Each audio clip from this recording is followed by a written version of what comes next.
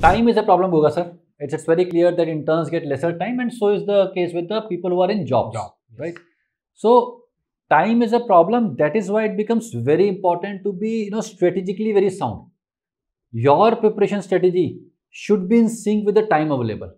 If on day one, Goga sir, somebody gets, overconfident or, very motivated that I will complete all the main videos, it's not going to happen. Not possible, right? So we have to be very strategic from the day one, and that is why here Goga sir has mentioned this. There should be no mismatch between the time and the resource. So what is the meaning of this, sir?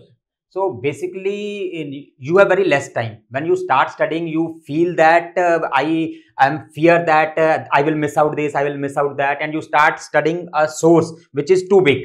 So I'm not saying about any particular source, but what I'm saying is which thing you are studying. Like you took the main videos, or you start open Harrison, that I will complete all the Harrison. So that will become difficult because you will not be able to complete all the subjects. So completing all 19 subjects is very, very important.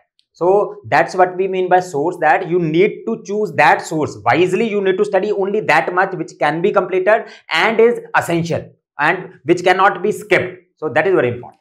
That is why Goga sir has made specific recommendations for interns, post-interns with job and without job.